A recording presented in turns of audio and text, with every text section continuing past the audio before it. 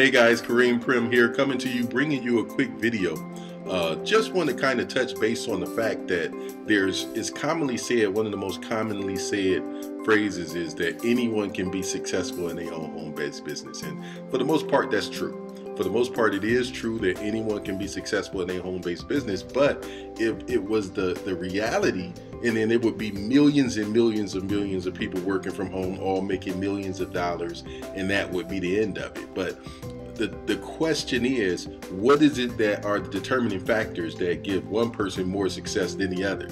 How you can have two people in the same business with the same product, the same compensation plan, all of the things are basically even, but then one will have massive success, and the other can barely make enough money on a monthly basis to pay their auto ship.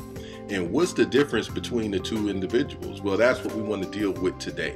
And it basically boils down to two questions concerning two basic ideas or two basic categories.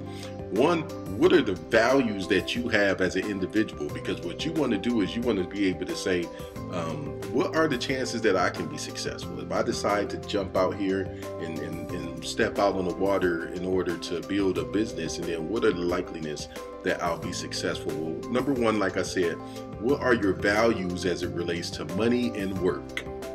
What is your value system as it relates to money and work? We want to go a little bit into that. I think that it's explained best with Robert Kiyosaki, who is the author of the best-selling New York Times bestseller, Rich Dad, Poor Dad, Cash Flow Quadrant. Basically anything to do with financial literacy, this man has done it, and he's putting excellent tools out there in order that you can really increase your financial literacy and really understand how to build and the concept, the philosophy behind building. So what we're going to do is go a little bit into the cash flow quadrant. As a matter of fact, who better to explain the cash flow quadrant? And you ask yourself, what category do you fall in? A very important diagram my rich dad showed me when I was a little boy was a diagram known as a cash flow quadrant. And the quadrant is made up of the four different people who make up the world of business. So my rich dad said, in the world of business, there's E's, and E's stand for employees. An employee, he says, you can always tell who they are by their core values. And what the employee, whether the president or the janitor of a company, will always say the same words. The words are, I'm looking for a safe, secure job with benefits. That's what makes them an employee, because their core values are security. The other one of the four is the S, or the small business owner or the self-employed. And again, their core values will cause them to use the same words, which are, if you want it done right, do it by yourself. S means they're also solo. They're generally one-person act, or they operate by themselves.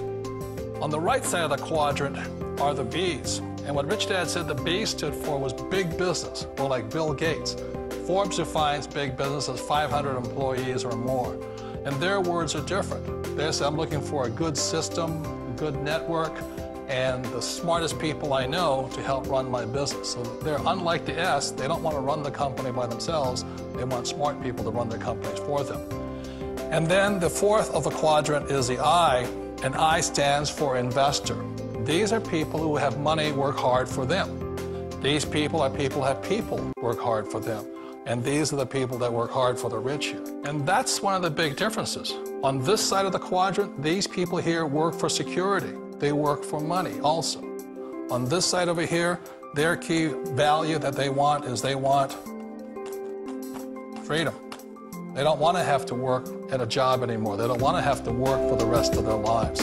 So the beauty of building a business and learning how to invest is very simply that this is passive income. You work hard for a few years, but possibly for the rest of your life, income keeps flowing to you. For people who want to make the shift over to the B quadrant, which is what I would recommend for people, one of the beauties of a network marketing company is that you can do that for a very low price. And that's why I talk to people about considering network marketing.